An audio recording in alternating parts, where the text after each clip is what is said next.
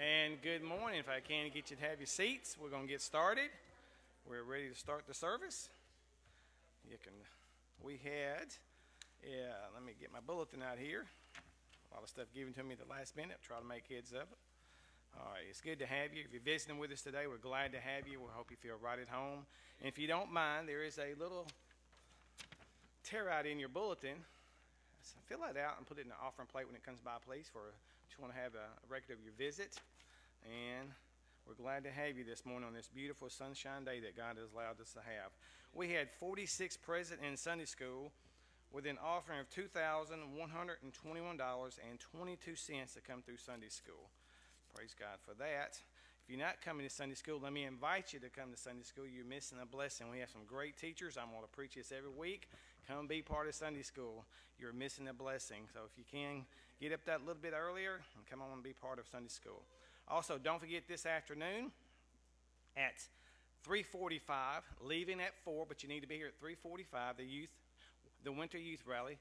Matt and the youth are going to, let me see, yeah, thank you, First Baptist Newbern for the Winter Youth Rally. So youth, come on, be part of that this afternoon. All right, so y'all bear with me. I got a lot of cards, and they were just handed to me, some of them, but I'm going to start reading them right here. All right. It says, "Blessed are the givers." Dear Brother Charles and church family, thank you so much for your prayers, love, and support during the passing of our dad, L.D. Kennedy. We appreciate you hosting Dad's visitation and funeral service at Macedonia. The meal provided in the fellowship hall after the service was such a blessing to our family and gave us a chance to visit with family and friends. I know firsthand all the work and dedication it takes to feed so many people because I volunteer in our church's bereavement committee. What a wonderful way to minister and serve as the hands and feet of Jesus. Thanks to providing a lovely chiffonier plant during Dad's service. Dad and Mom loved all the people of Macedonia Church. Your love and support with visits, calls, and cards over the years has been so appreciated. Thanks again, Brother Charles, for praying with our family and for hosting Dad's service. We are grateful he's with Jesus, whom he so faithfully served for many years. In closing, well, I'm not going to read that. All right, got another one here. And these are all from the Kennedy family, so y'all just bear with me just for another minute. It says, "Thank you, Macedonia. Thank you all so much for honoring Dad. Your service and hospitality are greatly appreciated. L.D. Kennedy's family. God loves you all of us too." I got one more. Now, with that being said, they enclose some pictures of this one. Make sure on your way out, ushers, put these on the back, some pictures of Brother Kennedy of many, many years ago. This one is Brother L.D. baptizing at the Henning Farm Pool, which is right down the road here.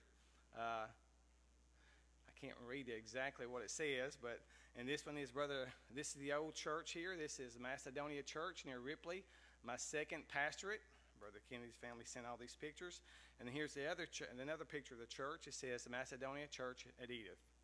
And it says, "Thanks to all the Macedonian members for remembering my father. Enclosed are some pictures for the church archives. Thanks to the ladies who had the meal. Love to everyone." That was from Mark Kennedy.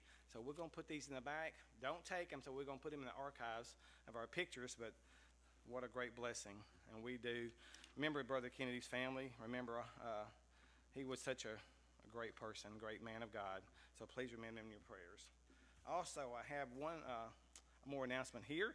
April the 22nd and 23rd is the men's golf getaway. I'm going to call that right, men's golf outing. It will be at Pickwick Landing, and this will be an overnight stay, men, if you choose to come overnight. Now, you don't have to, but this is an overnight stay. The cost is $130.50, and that includes one round of golf. And the money is due by March the 15th, which is only about 3 weeks away. So we'll have it in the bulletin next week. Just remember that, men, if you plan on going, get signed up. We'll put a sign-up sheet in the back also. We look forward to having a great time. That was a good time there before. All right, let me continue on.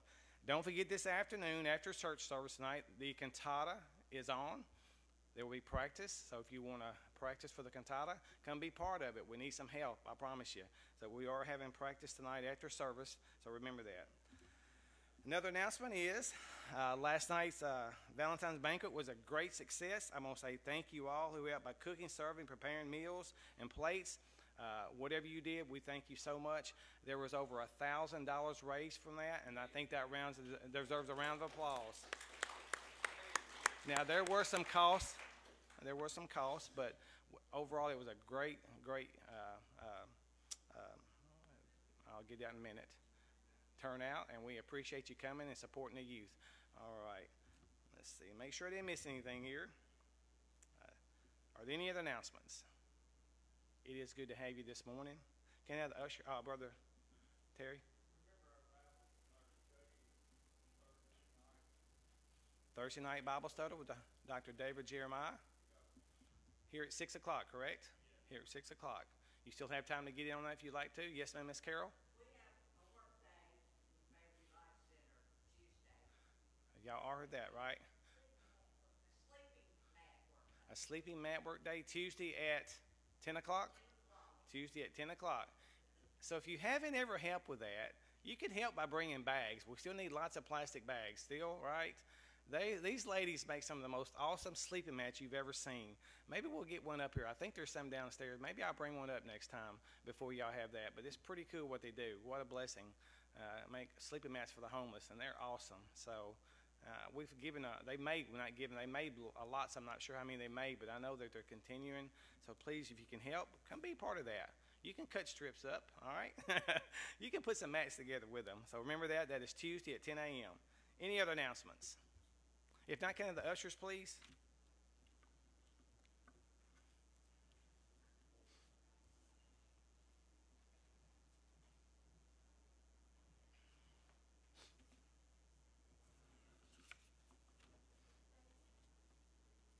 There you go. Miss Carol Pham has one. Look at that. Now, these are made out of plastic bags, y'all. Now, ask Miss Betty and Miss Mary and Miss Carol. It takes a lot of work. Those are plastic bags. Those. And I'm not sure who, and I know I'm leaving some ladies out. Y'all, please forgive me, but what a great blessing. Those are awesome, though. So that is what they're doing, and it is an awesome ministry. So thank you for that, ladies. Roger, can you pray, please?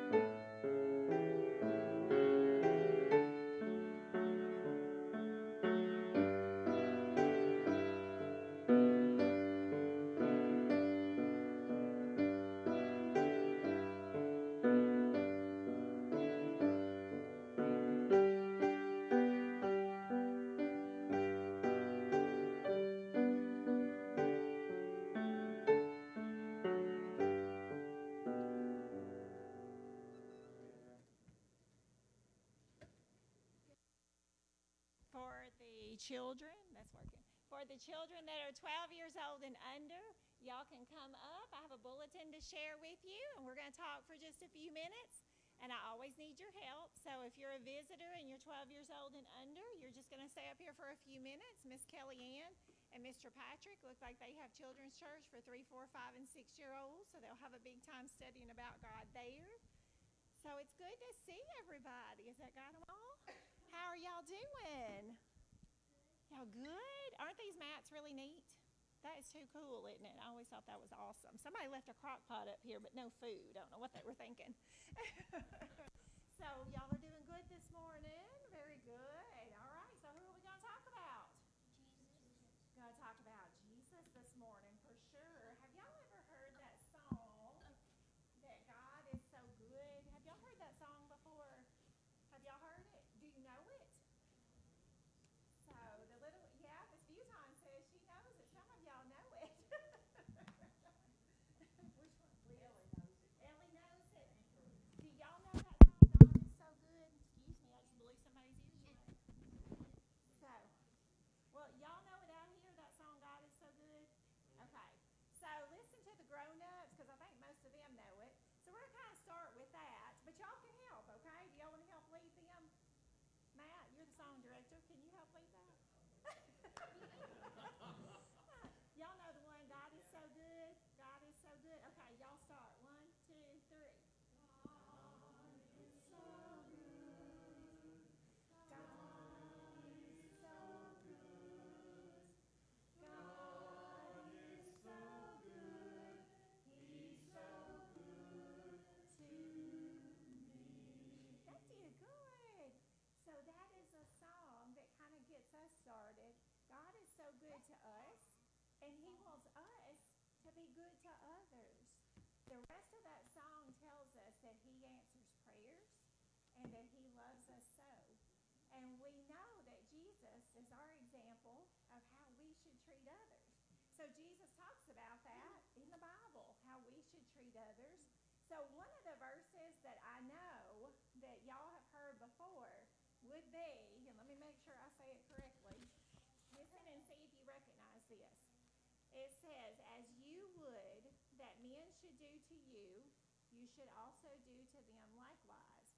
Now, a lot of times we hear that as do unto others as you would have them do unto you. What does that mean? We know God is good to us. What do you think the goodness is that He wants us to do for others? What do y'all think? So if I think about, and if you think about how you want others to treat you, do you want others to treat us with kindness or meanness? Okay, when I think about how I want others to treat, do I want others to treat me with love or with hate? Love. With love, absolutely. If I want others to treat me in a way where they share or they hold things from me, we want sharing. So when we think about that, do unto others as we would want them to do for us and do for ourselves, how do we treat ourselves? We're kind to ourselves, aren't we? So we should show that same kindness. Now here's the thing. This, in our little bulletins today, it says Jesus talks about loving our enemies. Sometimes our enemies, they may not share. They may not love, and they may not show that kindness. But we still have a responsibility because God is so good to us, and He gives us that goodness in our hearts that we can share that goodness with others around us. So even though we may have people who are not so kind to us sometimes, it's a big deal for us to still show them kindness because God has shown us His kindness and His goodness. So that goes on in these verses. Of course, I'm not going to read them all, because there's quite a bit of verses there. But I circled like some key words that I wanted to share with y'all. So going into how we should treat others, it says, love your enemies, do good to those that hate you. Man, that's a big deal for grown-ups and for kids. Still do good to those who may not do good to us. Bless them that curse you. Ooh, can you imagine that? To pray for somebody even who may have just told us a thing or two about ourselves. Go ahead and pray for them because they need God just like we do. Okay? And it goes on down to say, give to every man that asks. So it means people that we come in contact with. If they need something,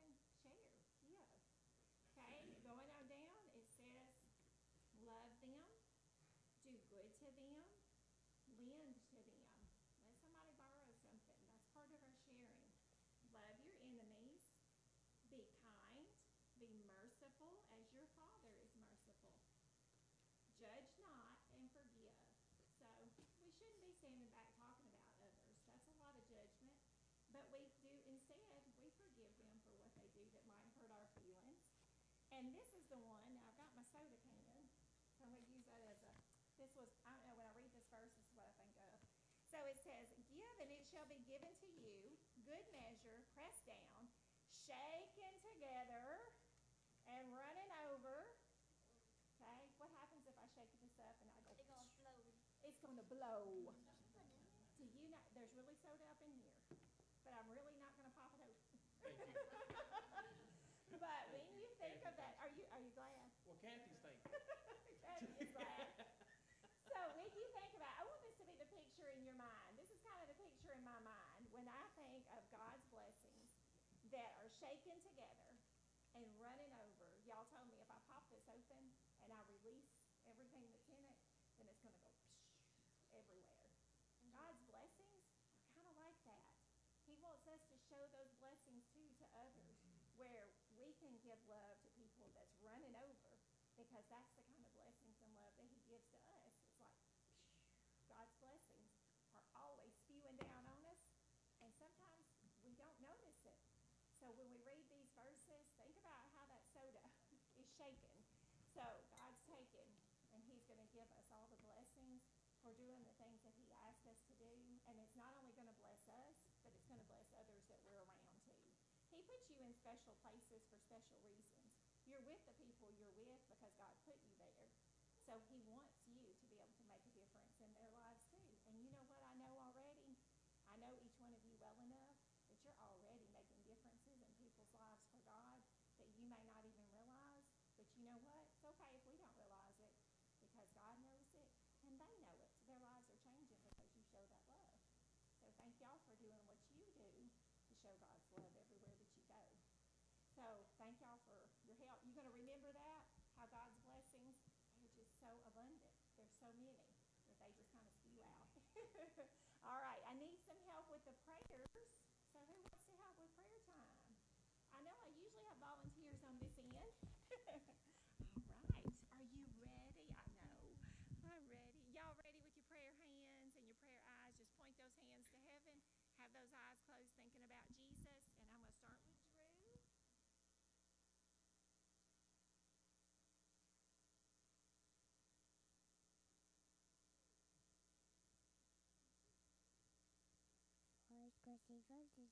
Amen. Amen. Amen. All right. And let's see. I'm going to call on one person to say a prayer for us. What about Mr. Patrick? I know he's going to be teaching the kiddos. So pray for them. Thank you. Let's pray. Dear Heavenly Father, Lord, just thank you for letting us come to your house of worship, Lord. Just bless these children, Lord. Bless Miss Carol for giving the lesson to them, Lord. Just thank you so much for letting them come to the house of worship, Lord, and just show us just the life, Lord. And thank you for all that you do for us. Forgive us where we fail you. In Jesus' name we pray. Amen. Amen. Thank y'all for being here this morning, kiddos.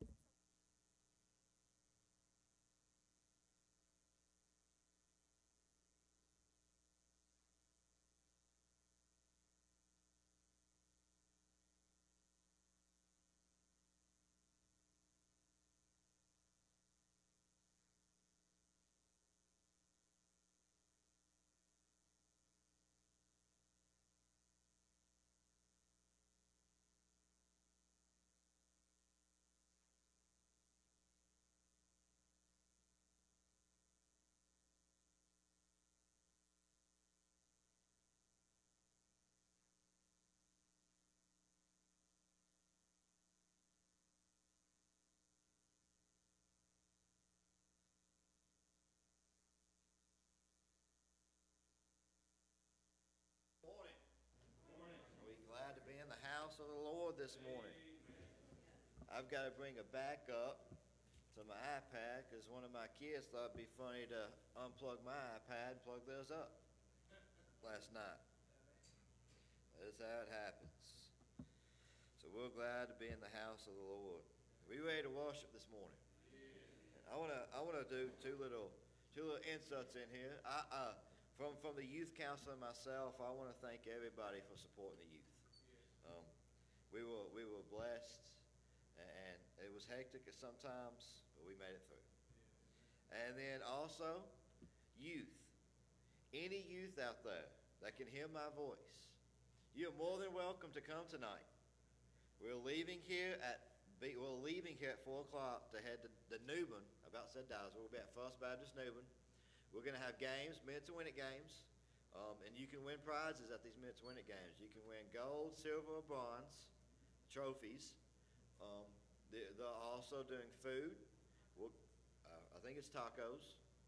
We're going to worship with a local band that comes out of Mount Vernon called To Worship.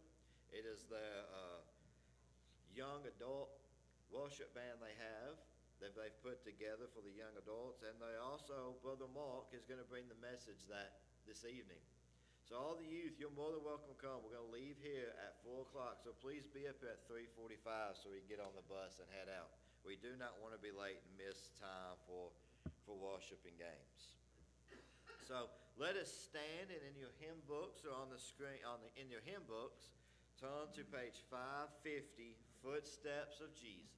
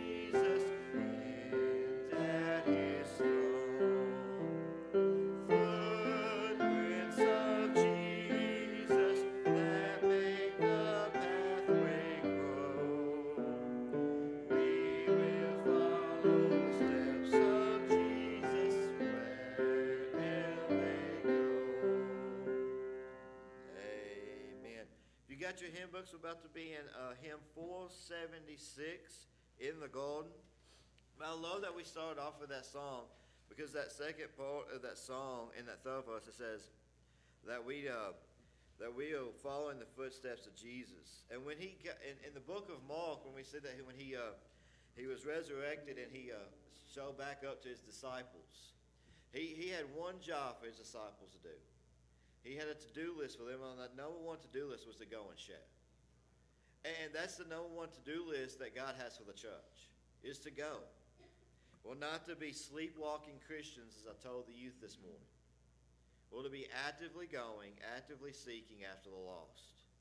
And that was Jesus' heart, and that's the heart he led for his disciples, and that's the heart he leads for us. To seek after the lost. Do you have your hymn books on the 476 as we sing In the Garden?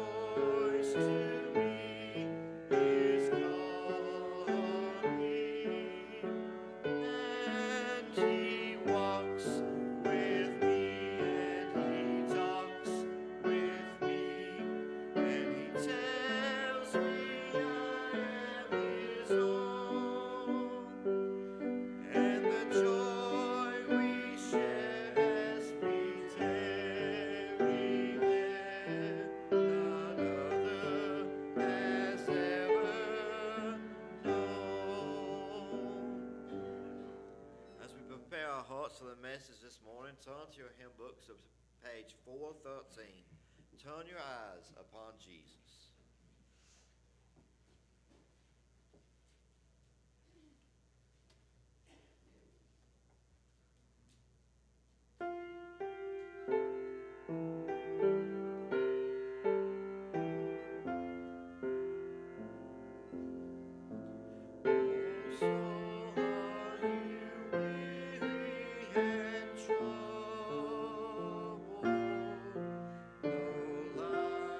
The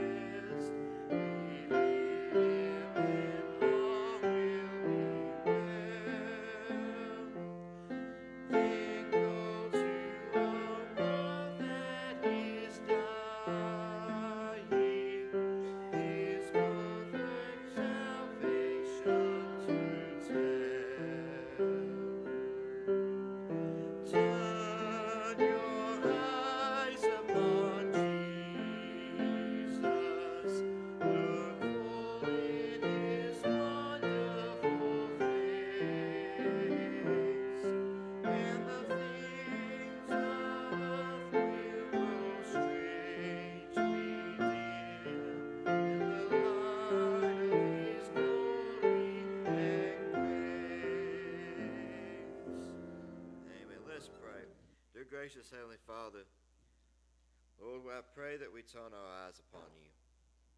Lord, in the darkness that's going around in the world today, you are the light. Lord, we have the light inside of us. Lord, let us put at the top of our to-do list to share that light with others. Lord, that we are a church that is known for sharing the gospel. Lord, that we're not sleepwalking anymore. That we get off the sidelines and we go. Lord, put us in the game. Lord, put us in the game to where you can put people in front of us that we will eagerly go and share the gospel. Lord, right now I pray for Brother Charles as he comes forward. Lord, that you hide him behind the cross. Lord, that we see you and we hear you. Lord, that when we see you and we hear you, Lord, that we also take action and we do what you tell us to do. Whether it's come to the altars to pray, whether it's to give our life to you. Lord, whether it's to come up here and pray that, Lord, we haven't felt you in a long time. Lord, we come back and get that relationship right with you. Lord, let your Spirit move freely among this place. Lord, that you just keep Satan so far away from this building, Lord, the distractions, Lord, just any problems going on, Lord, you lift them, we give them to you. Lord, so you can take care of them, and we can listen and follow your words. In your name, amen.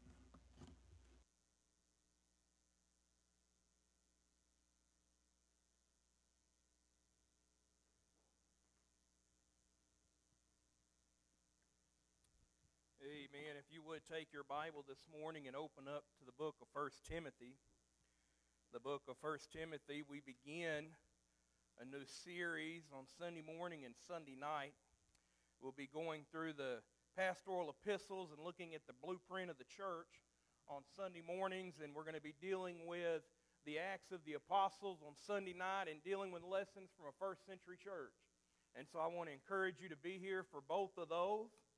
When we come to our text before us, we need to understand Paul is writing to young Timothy in 1st and 2nd Timothy. He's dealing with the blueprint of the church.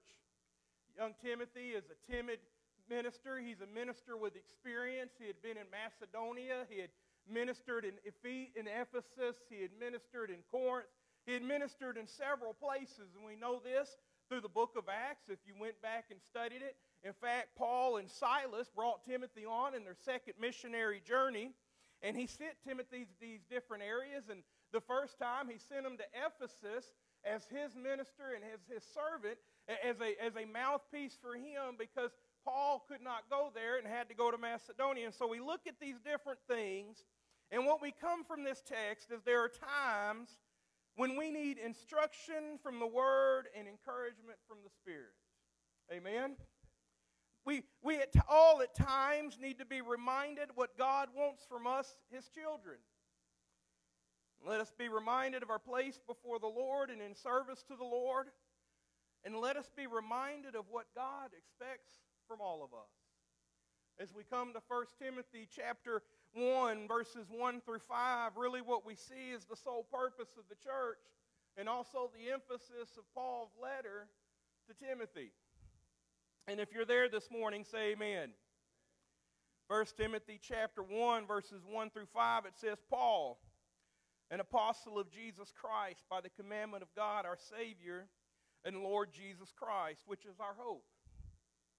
Unto Timothy, my own son in the faith, grace, mercy, and peace from God our Father and Jesus Christ our Lord. As I besought thee to abide still at Ephesus when I went to Macedonia, that thou mightest charge some that teach no other doctrine, neither give heed to fables and endless genealogies, which ministers questions rather than godly edifying, which is in faith, so do. Now to the end of the commandment is charity, out of a pure heart, and out of a good conscience, and faith unfeigned. Let's pray. Father, we come before you, and God, we seek you this morning. We seek your truth. We pray, God, you speak today. Speak to us and through us. God, remind us what it's about. It's about encouragement. It's about salvation. It's about love. It's about standing firm for the truth, Father God. God, help us be the church you want us to be. And it's in the name of Jesus we pray. Amen. Paul begins and he gives the idea, he's talking about himself to young Timothy, but he's also speaking to young Timothy at the same time. When I look at verse 1, I think of the point of remember who you are. Remember who you are. If you claim to be a child of God this morning, if you claim to be a Christian, and you truly are a Christian, then you are not who you were before you accepted Christ. Amen? You're not on that same purpose and that same mission. As Paul wrote to other churches, he said, be different. He said, stop sowing to the flesh and sow to the Spirit. And we find in verse 1 that Paul identifies himself an apostle of Jesus Christ by the commandment of God, our Savior, and the Lord Jesus Christ. But Paul, as he writes to young Timothy, reminds Timothy of not only Paul's authority, but also Timothy's authority. And in essence, our authority. It's an authority that was sent, that authority that all sent of God have. It's an authority based on the power of God in His Word. So I would remind us as believers this morning that we need to be reminded of the believer's position. Of the believer's position. Paul addressed Timothy by first stating his position with the Lord.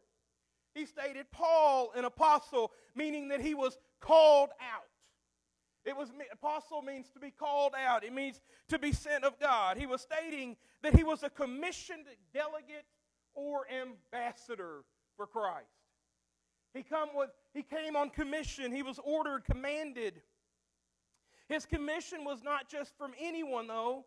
He was a delegate and an ambassador of Jesus Christ, and therein lies where his authority and power came from. Brothers and sisters, we have to understand we may not be apostles. The whole qualification for an apostle was to have a face-to-face view with Jesus Christ, to have that experience with Christ. But the reality of it is we were all sent on a mission, amen? That we are all to be sanctified, which is to be set apart. We've all been called to go. Jesus told his disciples in Matthew 28:18 through 20, does he not say, go? Amen? Paul wrote to the church at Corinth in 2 Corinthians 5, he says, we are ambassadors to the world for Christ. That we are all ambassadors, and so our position in Christ is to go and tell and minister to others. Amen? It's not to sit in warm pews. It's not to be sitting in cozy and air-conditioned rooms and heated rooms, but it is to be faithful. It is to be servants of God in going and telling others and ministering on, get this, on Christ's behalf. So your position is you're an ambassador to the world for Christ. You are sent out. You are commissioned a delegate of Christ. But not only do you have to understand the believer's position this morning, as I said, therein lies his authority and power and where it came from, because we have to identify and be reminded of the believer's power today. The believer's power. Paul addressed Timothy by stating his position with the Lord. He stated, Paul, an apostle of Jesus Christ. Or it goes on and said, the delegate or ambassador, let me correct myself, the delegate or ambassador does not go or represent on their own authority or power. Do we get that this morning? When we go and tell others about Christ, we're not telling our story, we're telling Christ's story. Even if we share our testimony, we're still sharing the faithfulness and the work and the change that Jesus Christ has brought through us. Amen? That we're going with His story, His message, His word. They go on the power and authority of the one that was sent them. Paul states of Jesus Christ, and he adds, by the commandment of God, our Savior, and the Lord Jesus Christ. That Greek word for authority within the New Testament gives the meaning of decree or authoritativeness. In other words, when we go and share the gospel of Jesus Christ with others, we're doing it by the authority of Jesus Christ. Amen? Is that not what Jesus told His disciples? He said, all authority has been given unto me, both in heaven and earth, in the Great Commission. And he says, and then, I am always with you to the end of the age. In other words, the same authority that I have, if I'm with you, you're acting and serving in that same authority that I have. The disciples and the apostles weren't going under their breath, their energy, or anything else. They were going under the commandment, the commission, and direction of God through the empowerment of the Holy Spirit. I'm going to briefly touch this as we get into our text tonight. I'll go more detail tonight. But remember what Jesus told his disciples in Acts chapter 1. We find that Jesus told his disciples at the end of the gospel, reminded in Acts chapter 1, he says, go and wait in Jerusalem until I give you the promise of the Father. Well, what was the promise of the Father? Amen, the Holy Spirit. Somebody got it. When we act, we serve, we minister, it is by the same Holy Spirit and the same authority that God gave Paul, and Paul was exercising and letting young Timothy know he had. And so as Christians, we need to remember the believer's position. We need to remember the believer's power. And we know that the apostolic stage has come, but the qualifier of an apostle, as I said, was that face-to-face encounter. But every born-again believer has a place in the family of God, i.e. the church, and we are able to exercise gifts that the Holy Spirit is empowered to us. In fact, Ephesians 4 verses 11 through 13 says this, and he gave some apostles and some prophets and some evangelists and some pastors and teachers for perfecting the saints, for the work of the ministry, for edifying the body of Christ, till we all come in unity of the faith and of the knowledge of the Son of God, and unto a perfect man, unto measure of the stature and the fullness of Christ. Not every one of us has the same calling. Not every one of us has the same gifting. Not every one of us has the same position. In fact, Paul wrote to the church at Corinth, he says, is everybody this? Is everybody that? But each and every one of us have giftings. Each and one of us have talents and gifts that the Holy Spirit of God has empowered us to carry forth the gospel. Amen? That each one of us have giftings and talents that God has empowered us to use. The list that before us in Ephesians is not an exhaustive list of gifts and positions within the body. But it is a fair reminder of the different positions and gifting that God has empowered each of us to follow and do. And along with these gifting that God gives us and the empowerment to fulfill those services and be the ambassador he has called us to be, our Lord Jesus Christ provides us encouragement to remain faithful and steadfast. Faithful and steadfast. Which brings us to our third point of the believer's promise. We need to remember the believer's position. We need to remember the believer's power, but we also need to be reminded of the believer's promise. Paul understood where his strength, purpose, and hope came from. And so do we. He reveals this by declaring the Lord Jesus, which is our hope. In other words, our hope is not based in you and I. Amen? Our hope is based in Christ and Christ alone. His promises, his assurance. As written in the Holman New Testament commentary on the pastoral epistles, it says, as we believe in the Son and rest in his finished work of paying for our sins on the cross, he takes away our fears of punishment, he removes our guilt, he assures us of heaven. In short, he is our hope. There is none without him. What hope do we have outside of Christ? What strength do we have outside of Christ? What power do we have outside of Christ? We need to realize that our position, our power, and our promise all come through the person Jesus Christ. We can't do it without him, church. Amen? And so Paul reminds young Timothy of this. And then not only does he remind him of who he is, but he also reminds him of God's great love for him in verse 2. God's great love for him in verse 2. He says, unto Timothy, my own son in the faith, grace, mercy, and peace from God our Father and our Lord and Jesus Christ our Lord. Paul is greeting to young Timothy not only brought about a greeting, but also a prayer of intercession. I remember one time, Brother Bob Hall, y'all know as my mentor, wrote me a letter one time, and I'm just going to give you an idea of it. I'm not supposed to ever talk about this. I really don't care, though. I went on a walk to Emmaus years ago. I did an Emmaus walk. Loved it. Loved it. Toward the end of that, there's a special something, and I won't get into all the great details of it, but it involved letters from people. And I remember sitting in my bunk, reading letters, and God just speaking to me, encouraging me. And I got to Brother Bob's letter, and the very first line of it was when Paul wrote to the church of Philippi, and he says, I thank my God upon every remembrance of you. And then he went on. What y'all don't know about Brother Bob is there's not a day that goes by that I do not get a text from Brother Bob saying, I'm praying for you.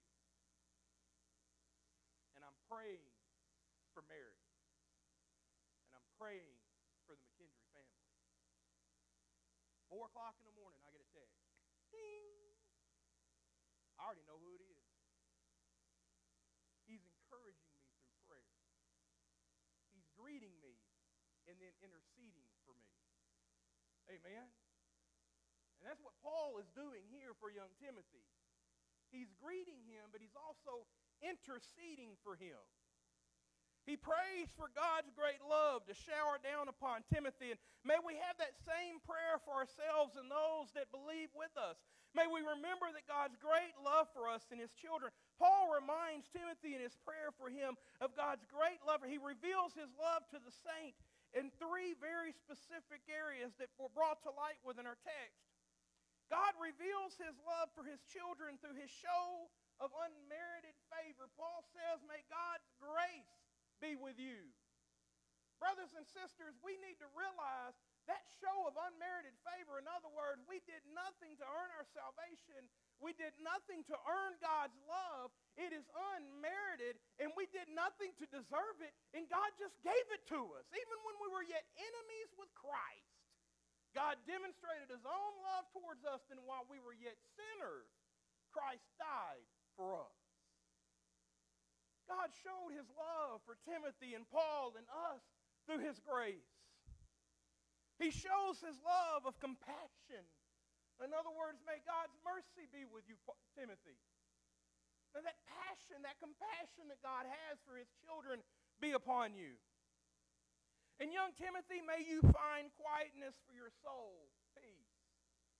Brothers and sisters, we live in a very restless and peaceless society, do we not?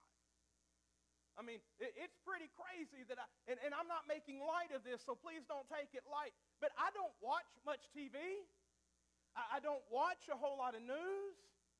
But you know when I find out what's going on with Russia and Ukraine? Is about midnight when I finally crawl in bed. Between 10 and midnight, I crawl in bed, I look at my phone, and I say, I wonder if we're at war yet. Because I don't watch TV a whole lot of times. And we live in a day and age where you can't turn the TV on without getting anxious. You can't read a paper without getting anxious.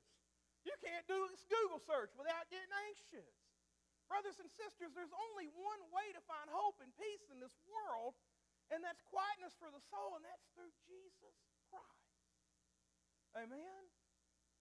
And so Paul intercedes on young Timothy's behalf, and he says, I want you to know, and I pray for God's grace to fall on you, his mercy to fall on you, and his peace to fall on you. And while the world is searching for these 3 things, favor, compassion, and quietness, God is already showing them and giving them to us in and through his children, you and I. So we've got to remember who we are. We've got to remember God's great love. And in all this, we still got to remember to stand for the truth. You've got to remember to stand for the truth in verses 3 and 4. You have to remember Timothy, despite his experience, despite his missionary journeys, despite the fact that his grandmother and mother were Christians. And his great-grandmother and blessed him, and we'll find out later on that taught him. And despite that he's been with Paul, who wrote 17 books, wrote 2/3 of the New Testament, he is still timid. And so he needs encouragement to stand firm on the truth. I see many Christians who, while they are bold in their faith, are also timid in their faith. Because they know the truth, and they speak the truth, but when that pressure hits them, they step back. They never deny the truth. Don't get me wrong. They're just not willing to push the truth. And brothers and sisters, what we need in this society, in this day and age, is to learn to push the truth of the Word of God. Amen? Stop being timid. Stop feeling threatened and just stand on the Word of God. And so Paul brings us to young Timothy. He says, I besought thee to abide still at Ephesus in verse 3, when I went into Macedonia, that thou mightest change some that they teach no other doctrine, or charge some that they teach no other doctrine, and neither give heed to fables and endless genealogies, which minister questions rather than godly edifying, which is in the faith so do. Paul told young Timothy to stay at Ephesus to fight against false doctrines. This is actually addressed in the book of Acts, and Paul states, As I besought thee to abide still at Ephesus when I went into Macedonia, that thou mightest charge some that they teach no other doctrine. In other words, it wasn't everybody in the church that was causing mischief. It was just some. But some is all they need sometimes. May we understand that when God is moving, Satan will attack. And while attacks come against the church universal and the church local come from the outside, more often than not, it's not from the outside, it's from within. Amen? And this is why Paul pled with tears to the Ephesian leaders to be on guard. In Acts 20 and verses 28 through 31, it says, Take heed therefore unto yourselves and to the flock over which the Holy Ghost has made you overseers, to feed the church of God, which is purchased with his own blood. For I know this, that after my departing shall grievous wolves enter in among you, not sparing the flock. Also of your own selves shall men arise, speaking perverse things, to draw away disciples after them. Therefore watch and remember by that the space of 3 years I have ceased not to warn everyone night and day with tears. He said, for tears I've warned you, Ephesus. Paul has sent young Timothy to Ephesus to stand on guard. Because what he had warned them about for 3 years had come to pass. Had come to pass. It is with this heart that Paul tells Timothy to stand on guard and teach, rebuke, and reproof. He says, stand for the truth. He says, I don't care if you're timid or not. I know you're young, but your power and authority come from Jesus Christ, from the Holy Spirit. It doesn't come from the church. It doesn't come from man. It doesn't come from anybody. It comes from Jesus Christ, God Almighty. Stand for the truth. Brothers and sisters, we've got to learn to stand for the truth of the Word of God. Amen? We've got to learn to stand firm regardless of the cost. Regardless of what attacks may come, we stand for the truth. And we need to realize that Satan will bring a lie. Paul tells young Timothy, go against those and teach them that there is no other doctrine. And why? Because evidently another doctrine had come into place. It wasn't the pure doctrine of the Word of God. It wasn't the pure doctrine of the gospel of Jesus Christ. Paul warns Timothy that there are those who are breeding lies that are not in an area where they may be, that are in areas where they may be disputed. But these things were in central core teaching of the Word of God. Neither give heed to fables. That word fable was actually a direct comment talking about false doctrines, old prophecies, other prophecies that were not biblical and were not accurate. They thought maybe they had a different word that came from somebody else other than God, that God could speak through somebody else other than Paul and Timothy and Silas and those he had chosen. When somebody comes to me and they say, well, I got a word for God, I sit there and look at him, and I have a whole lot of questions about it. Because the Bible has told me that all prophecy is ceased. From in the beginning to amen is all we got, brothers and sisters. Amen? When I see religious leaders step up and say, I'm a prophet of Jesus, I don't believe we got any more prophets. I believe it's all right here. See, I believe in a limited revelation, not that, but also a full revelation at the same time. And you say, what do you mean by that, preacher? Well, we got all that we need to know right here in the Word of God. We got the full counsel of the Word of God right here. That's the full revelation. But we also have a limited revelation in the fact that we don't know it all because God hasn't told us it all. Amen? He gave us what we need. And brothers and sisters, if somebody comes and says, well, I got a new gospel for you, you need to look at them and say there is but one gospel, and it's the gospel of Jesus Christ. There is but one truth, and it's the Word of God. All man's lies are in the way. There are those who stated the prophets and channeled God's Word outside of what was spoken in the Old Testament, the teaching of Jesus and the writings and teachings of the apostles. All this did was breed confusion. Let us be reminded of who the author of confusion is. In 1 Corinthians 14:33, Paul writes, for God is not the author of confusion, but of peace, as in all churches of the saints. If God's not the author of confusion, that only really leaves only one other option, and guess what? That's the devil, amen? It's El Diablo. He's the author of confusion, not God. Why do you think we have the confusion that we have in the church today? Why do we think we have confusion over undeniable truths and doctrines? Why do you think we have confusions about the Word of God? Why do you think we have confusion among our children and the people of this world? It's all Satan, and it's all driven by the enemy. The truth is so obviously before us. As we teach the truth by declaring the Word of God, many find themselves at odds with others in authority, others in academia, at odds with our family. Our children are as confused as anything. The Word of God says this, but our society and our flesh tells us this. And may we understand that Satan is the father of lies and confusions. It is God who shines light into the darkness and brings clarity of mind and heart. It is not society. It's the Word of God. Paul tells Timothy, as I tell you today, stand for the truth. Teach that no other doctrine will be taught other than that which is of the Scripture, that which is of the Lord. And as we fight the enemy and the confusion that he breeds, let us remember that while we stand, let us remember the purpose of it all. Because our purpose is not to hate. Our purpose is not to degrade. Our purpose is not even to fight.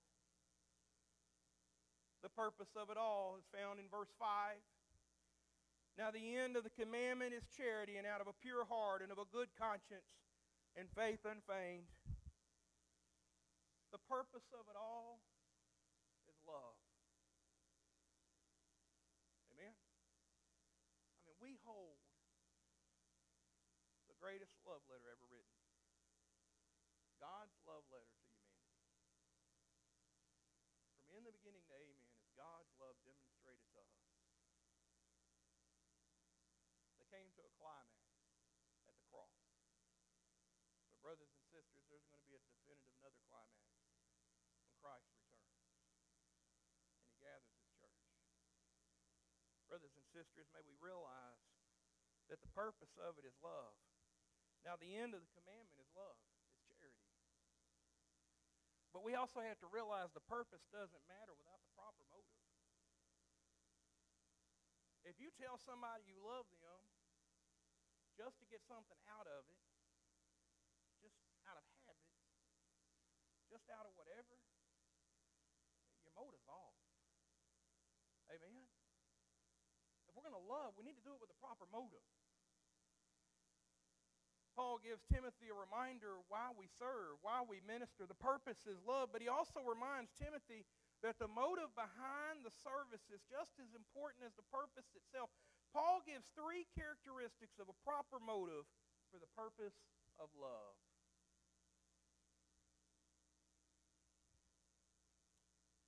True love comes from a sacrificial and cleansed heart, free of selfish motives.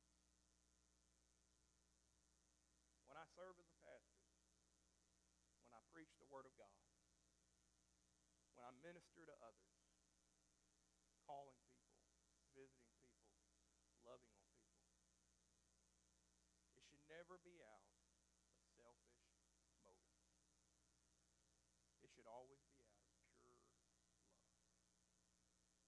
Anything that we do should not be to get a pat on the back or grow our egos, but to love others. Amen? The second thing is true love comes from a standard and practice of life that adheres to the standard of God's Word, not society. It says a good conscience.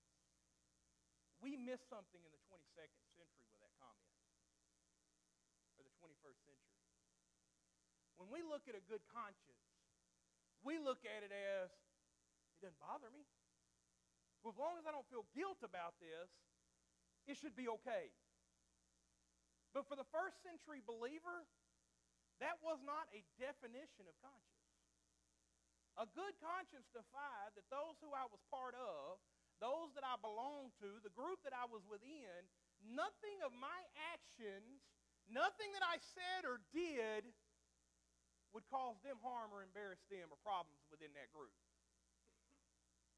And so, brothers and sisters, when we take the real meaning of good conscience, because it can't mean any more than it meant then now, okay, brothers and sisters, because the message doesn't change. We have this idea, well, it means something different to me today. No, it doesn't mean anything more today than it meant then. The same meaning, the same truth to them is the same meaning and truth today.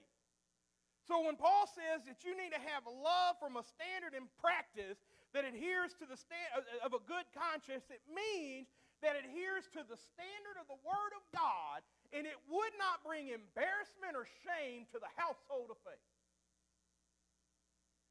We need to get away from, I feel this way, or I feel that way. Or my feelings got hurt, or I don't like this, or I don't like that. Because at the end of the day, it doesn't matter how we feel or what we like or don't like. What matters is what the Word of God says. It's not about individualism. It's about community and faith and love and standing by the standards of the Word of God, not society. It's about the truth of the Word of God, because there is an absolute truth, and it's called, Thus saith the Lord. And finally, true love comes from a strict conviction found in the Word of God, faith unfeigned. Faith unfeigned. I close with this. We're called to remember who we are commissioned by and by whose authority we present the truth. And upon that truth, the Word of God, the gospel of Jesus Christ, we're to stand and guard it with conviction, knowing the enemy will do his best to birth confusion within society and especially within the church. And as we stand for the truth, guard the truth, and declare the truth, let us remember the purpose of it all, love. We are to love as Christ loved and still loves. We are to be light in a dark world. We are to be a reflection of Jesus Christ to a lost and dying world. And let us remember that the purpose of this book is the purpose of standing for, guarding, and revealing the love of Christ revealed through salvation and hope that only comes through Jesus Christ. So one last question before I pray. Do you know Him? Do you know Him? Everybody stand, please. Every head bowed and every eye closed. Father God, we come before you this morning. God, we seek you this morning. We seek your truth. We pray that if there's anyone here this morning, Father, that doesn't know your Son, Jesus Christ, as Lord and Savior, that walk this aisle and say, I need Jesus. God, may you be honored during this time of invitation. And it's in the name of Jesus we pray. Amen.